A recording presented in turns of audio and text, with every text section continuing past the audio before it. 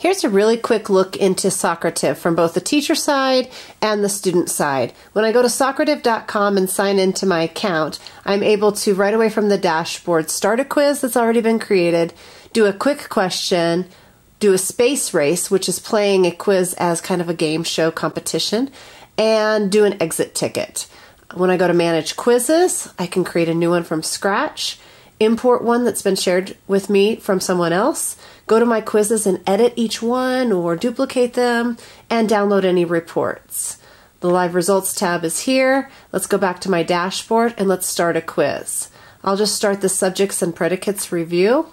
And my options for delivery include student paced, where they immediately get feedback, student paced, where they're able to navigate through the quiz and then submit at the end, and teacher paced. For each of these, I can change these additional settings like disabling student names, randomizing the question order, the answer order, making it so that students can't see feedback or can't see the results when they're through. I'll hit start and I'll start this new quiz and wait for my class to enter the room and get started. On the student side, this is on an iPad. You can use the app if you want, but it really is just a direct link to that website, to Socrative.com.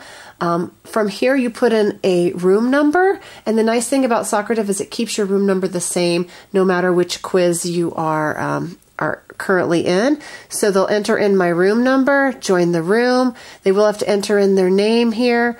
I'll just put me, and instantly I start seeing that randomized questions are being offered to the student.